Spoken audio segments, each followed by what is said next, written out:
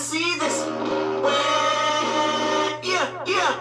Hey, I remember syrup sandwiches and crime allowances. Finesse a nigga with some counterfeits. What is up, guys? Welcome back to the German Muscle channel. So, since last night I've been talking to this guy about possibly trading this car right here for my dream car.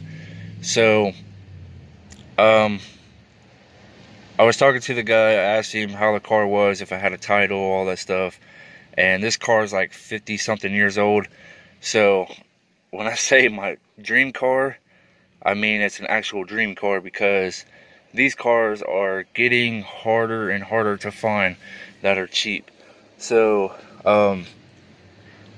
it's a 1964 Chevrolet Impala, and that's my dream car. And the car that I found last night happened to be a 64 Impala SS, which means super sport.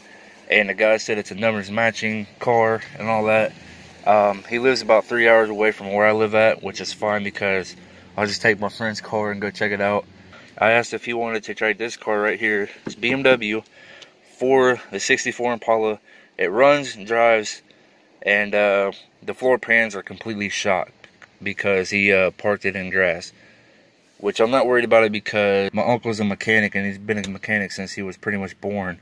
And he actually lived on a farm that had more cars on the pasture than cows and bulls. There's about 150 cars, and the actual landlord, they knew the landlord. They knew him since high school, and the landlord was actually like a pervert, and he would get with girls and buy them cars, and when they would split up, he would keep the car and just park it on his land.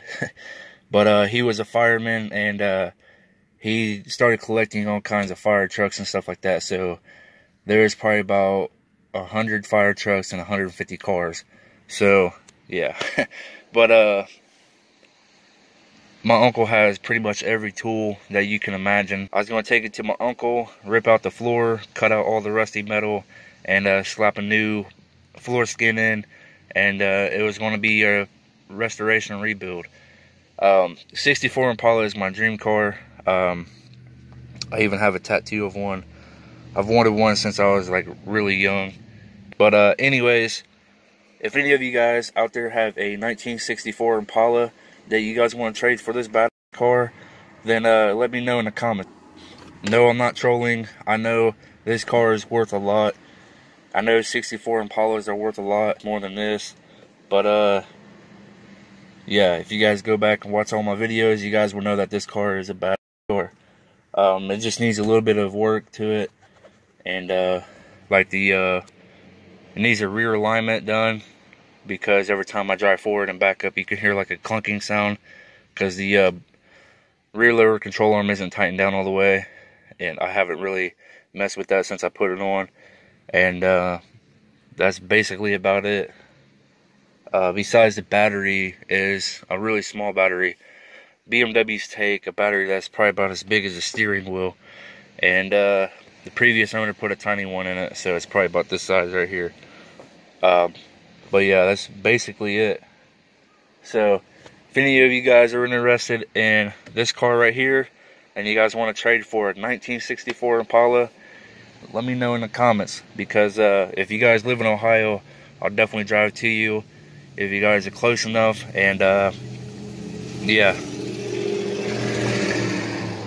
so if you guys want to trade a 2002 BMW 325i 5-speed for a 64 Impala, it can be automatic or 5-speed, I don't care, as long as it runs and drives and has a title and it's not completely rotted out, I will drive to you and trade straight up.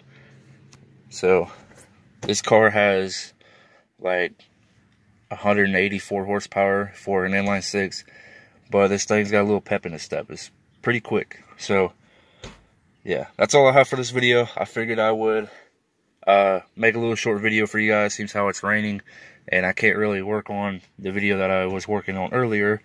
So yeah, this car's gonna look brand new by the time I get done with it, and it's gonna be done right, so you ain't gotta worry about paint peeling or anything like that. So yeah, I'll see you guys in the next video. Peace.